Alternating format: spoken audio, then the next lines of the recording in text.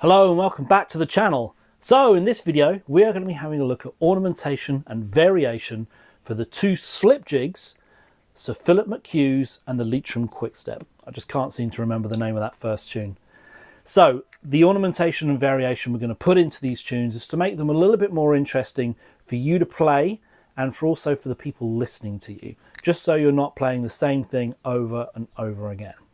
Okay, so the way it will work is we'll just dive straight into the two tunes and I'll do all the ornamentation I can think of, and at the end I'll play you a version of the tunes with some of that ornamentation in so you can get a feel for how often I'm using it or where I'm using it.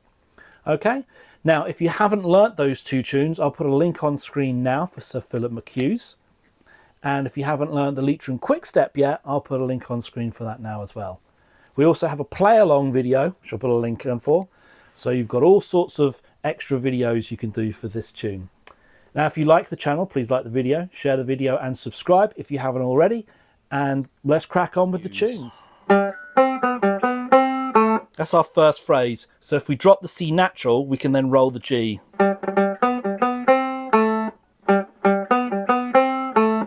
Second phrase is this. Again, drop the D, go straight to the C natural. So those two bars would be this. We can even drop the D and roll that F sharp in the second phrase. And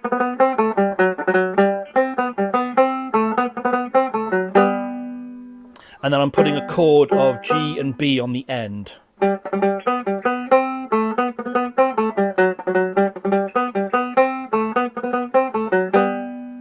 Okay, so a bunch of rolls in the first one. Second phrase.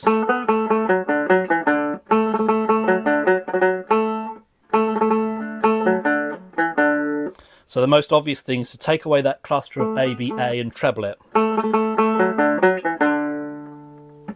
Which is fine.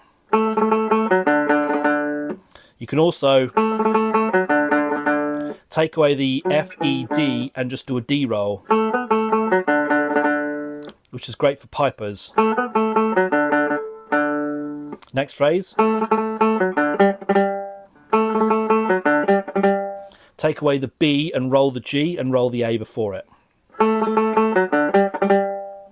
Okay, those two bars together, making it very rolly now. Then it repeats for the third phrase. And then what we did in the A part still stands. So B roll, dropping the D, and then the chord at the end. That's probably everything I do with Sir Phillip McHugh's. And I think that sounds pretty cool. The Leitrim Quickstep then.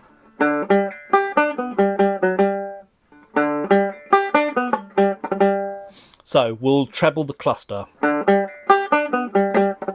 So rather than G, F sharp, G, we'll just play a G roll or G treble. You can do a quick treble on the A here. I don't really like those quick trebles.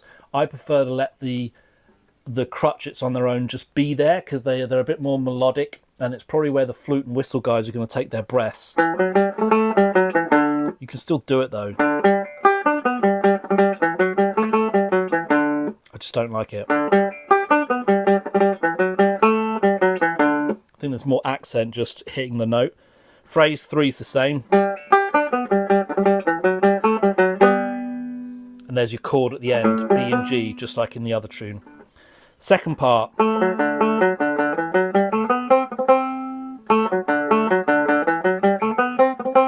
Probably leave all that alone. I'm just going to put a treble on the long C natural.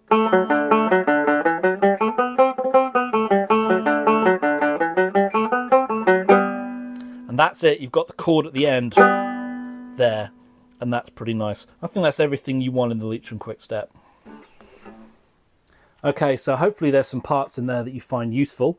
I'll play Sir Phillip McHugh's and the Leitrim Quickstep now with some of that ornamentation in, just so you can get a feel for how they sound and where you'd use them yourselves. There's not too much going on in these tunes, but a few bits, so we might as well do them. Okay, play them together. After 4. 1, 2, 3, 4.